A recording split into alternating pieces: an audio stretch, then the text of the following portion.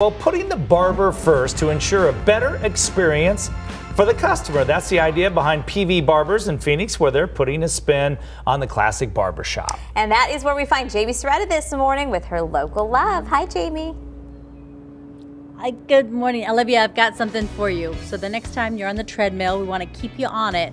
And maybe we need, like a superhero type haircut for you. Look, it's all business up top. You've got your long hair. No one has to know about your superhero diamond that you're rocking right there at the nape of your neck. Just one of the styles they say are hot, hot, hot here in the Valley right now. And I love just this, the shaved in part that the men are wearing in that beautiful style as well. Clean cut, looking good. So at PV Barbers, they are really living the American dream. Ricky B, go ahead and take a look inside, because you'll see there are 20 different chairs in this barber shop. Well, Ruben started with just 3. Business grew, business grew, business grew, and now they have 20 chairs. And as you guys mentioned, he wants to focus on the barber themselves. So a happy barber makes a happy client, he says. So I want to talk to Ruben. I'm going to interrupt you as you cut hair here.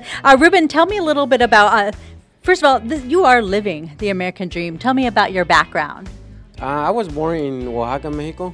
I came here when I was 12 and started this business in 2013. And from there on, we kept on growing, and we really appreciate the customers that have supported us throughout these years.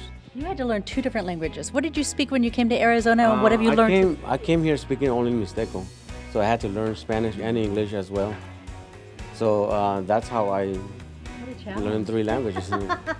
And I have to, of course, show off your beautiful wife here as well, because Natalie is kind of hand in hand. You're the business mind. He's cutting the hair. You're the business mind. Tell me about meeting Ruben and kind of how this all came to be. Oh my goodness, we met probably like 98. He kind of fell in love with me at that moment and had a... Ruben, is this true? Is this true, Ruben? Yes. Right on site. Okay, he's agreeing with you. I'm sorry, I have to confirm the facts, Natalie. Okay, so then did you fall right back in love? I did not fall in love with him at that time, but we developed a very, very personal relationship. And it wasn't until 2004 that we started dating, and we're married the same year. And so she fell hard and fast. You heard that, 1 year. Okay, so that's the love story. Yes, let's talk about the hair, because we know you want to look fresh and good for the new year. It's 2019. What are you working on right here, Ruben? Right now, we just did a skin taper and a comb over on top, and this is the most requested haircut today. This is it. And we have a female who I wanted to talk to, who's one of the barbers who is working here as well.